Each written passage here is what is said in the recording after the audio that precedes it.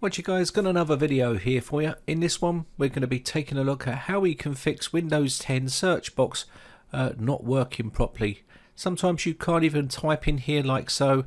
When you try to click on it, nothing happens and you won't be able to type in here, and this is a big issue with Windows 10, and I'll show you about 4 or 5 different methods of trying to fix this. Now, because we can't type in the search box, right click on the taskbar and click Task Manager. This will open up a little box, click on More, and then we can now look at Services, and we're going to go down the bottom and click Open Services. This will open up the Services pane where we can now check to see if the Windows search service is running. This is the first step that you can take, okay? So let's take a look here and we'll see whether it's running or not. And as you can see here, Windows search is disabled. Just make sure that this is running properly. So just come inside here and put it onto automatic. And then you can click apply. And then you can click start. You need to start the service. And then click OK. And then you may want to reboot your system. But basically, hopefully that should resolve the issue. Now, if it's still not working and you still can't type in the search box, then we're going to go for another step here to try and fix this issue.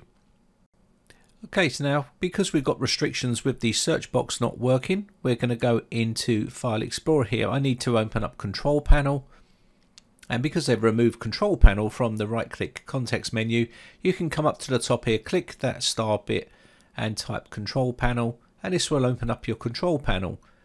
Inside here, go up to the View By category and click Large Icons. Now look for indexing options. This is your search feature here. So we're going to click on the indexing options box here and go down to where it says advanced. Inside here you'll see an area called troubleshooting, delete and rebuild index.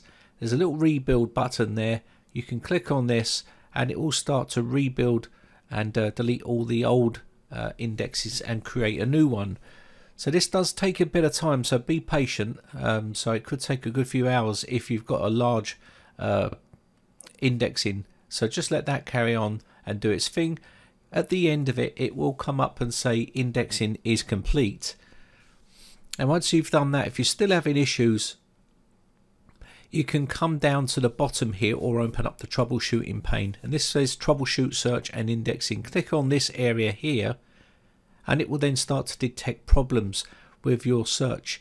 Now there will be some boxes here which you can tick, so depending on what your issue is, you can click here, files do not appear in the search results, and so on. So tick the appropriate boxes and then click on next. So you can see here my problem is not listed above.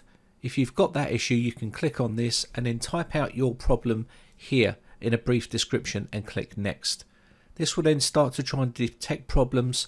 Try troubleshoot as an administrator. Sometimes it needs to run as administrator to try to fix these issues. And then if it will sometimes ask you to put in more description here, and you need to do that, okay? And then click next. Now once we've tried those 3, what you can do is try this next trick that sometimes fixes the issue. What you want to do is right click and go to Run.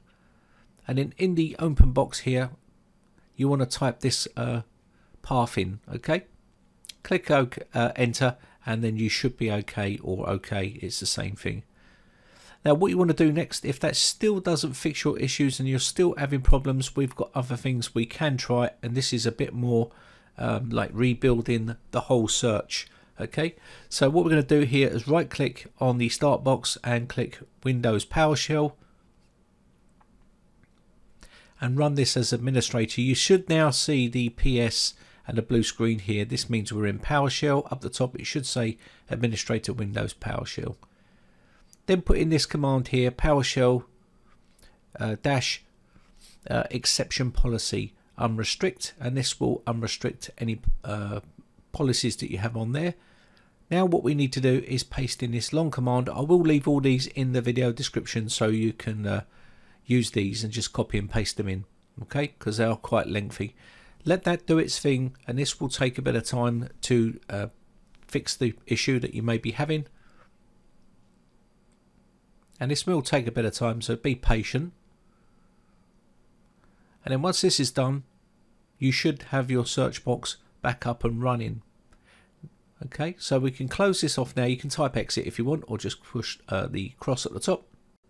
So let's try one more thing here if you're still having issues. Now I've tried to show you many different ways of getting to these places if the search box is finished, but if you right click on your start button and you see command prompt here instead of Windows PowerShell, you can get to command prompt or PowerShell via the task manager window, and you can click on file run new task, and this will run any task you want from here. A command prompt, PowerShell, you just type in PowerShell, put a tick in the box that says create this task and run this with administrator rights, and it will give you the privilege to run that from that location.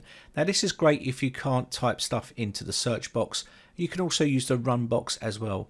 Paste this command in and push enter, and hopefully after all that you should have a fixed Windows search box. So let's test ours out now.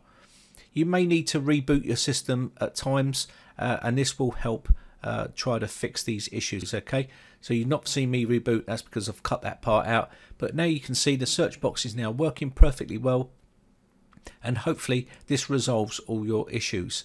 Anyway, I hope this fix helps you out. I'll try and leave all the information in the video description if you need it. My name is Brian from BriTechComputers.co.uk. Thanks again for watching, guys.